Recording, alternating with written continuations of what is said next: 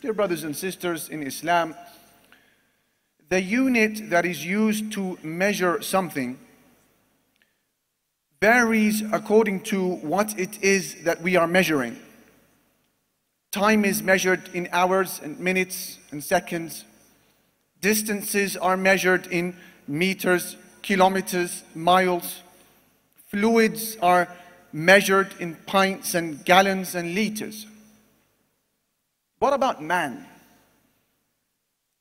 How will we be measured in front of Allah, the creator of man and woman? We also have a unit of measure. And the Quran speaks about that unit of measure.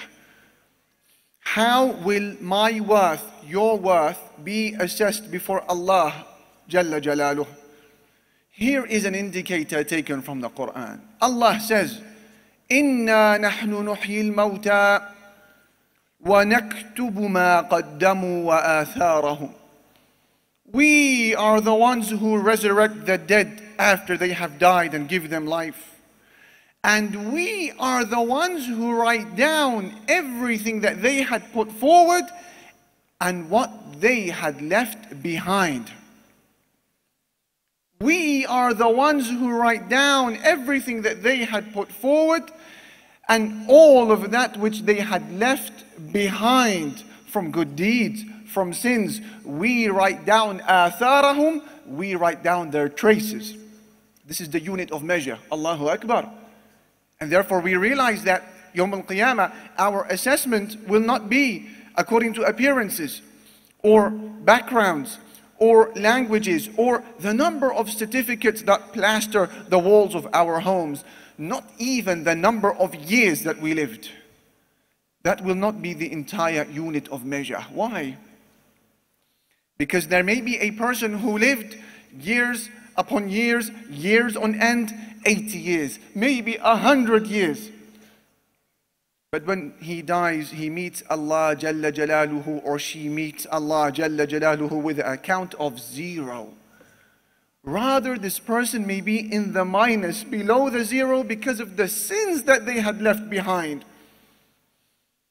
And there are others, may Allah make us amongst them, who perhaps may have lived shorter lives than others, maybe 20 years only, maybe 30, 40 years only. But when they die, their good deeds continue to grow, and it is as if they had lived thousands of years because of the traces that they had left behind. An example is Sa'd ibn Mu'adh radiyallahu anhu, who embraced Islam at the age of 30 years old and would die 6 years later at the young age of 36. But when he died, the throne of Allah would shake. 36 years old? Therefore, brothers and sisters, it is essential for one of us today to think about what it is that he or she is going to leave behind. What is that source of income that's going to give us a continual stream of good deeds when we are wedged in that hole called the grave, 6 feet under? Some people, they die and that is the end of their remembrance.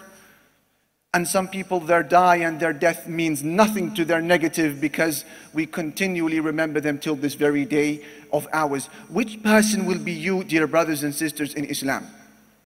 To get more updates from our media, subscribe to our channel, click the like and bell buttons as it will go a long way to support us.